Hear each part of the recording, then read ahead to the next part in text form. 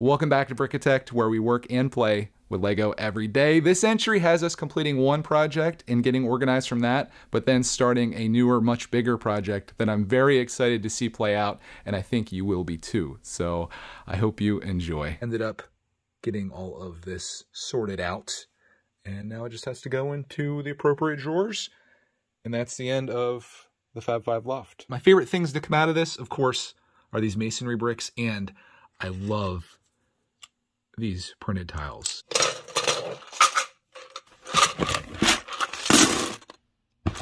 Here. While I'm on the grind over there, Clark Man, he continues making cool stuff. This Lego set, it was partially complete, which I turned to my own thing. We got extra pieces, as is expected. We got lots of roof pieces still. Ooh, can we sort those and put them in the collection? Yes. Yes. I do like your little cabin here. Oh, can I scrunch?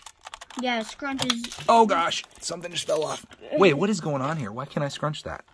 That's because it's built so terribly. Oh my god, I'm trying to scrunch. Oh, I can't scrunch it, Clark. This is what's inside. If you want to see it from the back, you can just spin it around and then you can try to look through there. You can see in there, guys. How do you play in there? Well, oh no! Oh no! I took something off. Good luck. This is why you gotta have like a door that opens in the back, or have it like partially open. Just found a perfect place for this in Clarkman's city. His city is called Tornado Alley. It's a Brickitect video. The Thor hammer. We saved $200 on this set. Manolier. Who needs to spend money on Lego sets when you can make your own? I think we should do a drop test on this. Why? No. No. Don't tell them about my secret project that I'm working on over here. This is the worst part. The very end with the studs. Sort life. In this parting out process, I learned that the real cost of buying Lego is not only the cost you pay for it, but also the time that it takes to part it out, which I am now done with. Got everything all put away, and now I'm ready for my next project. And this is the moment where I realize that I am filming on my phone still. I should be using my good camera, but I was doing a time lapse for a members video. I just kept using it, so I'm still using it. And maybe you never notice or don't care. That's probably like everyone. On that note, let's go into the storage room of doom and pull our next project out of here. Who's looking at us right now? That's right, my friends. No, it's not the wreath. We're not doing the wreath. We're gonna get Darth Vader out of here, but not just one Darth Vader. Oh, old school. Anybody remember this?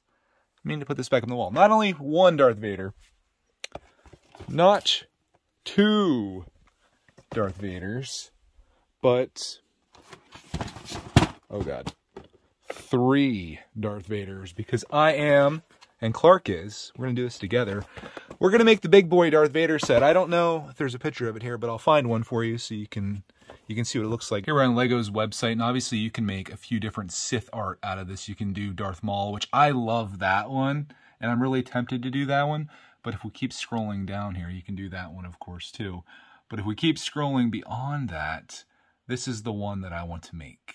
The big boy, Darth Vader. It looks menacing, it looks amazing, and I know the perfect place for it, assuming I can put it on a door. I shoot my podcast here, and that becomes my background, so assuming that I can find a good way to put that onto that door, that would look really amazing there. And replace missing pieces since it doesn't really exist anymore. Although it does a little bit.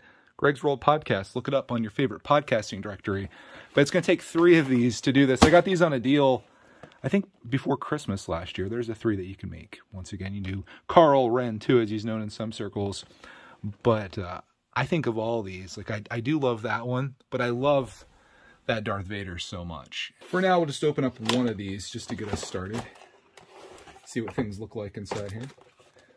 Here's the manual. I think I'm going to have to probably find an online manual for the big guy. Oh, yeah, you got to scan the QR code, which if you want to do, you can do that. And that's how we'll have to do it. So it's going to be a digital thing, which kind of sucks, but Clark and I each have iPads, so we can totally pull that off. Here's all of the pieces from this. inside here as well. No punch tabs. Thank you, Lego Art. Woo.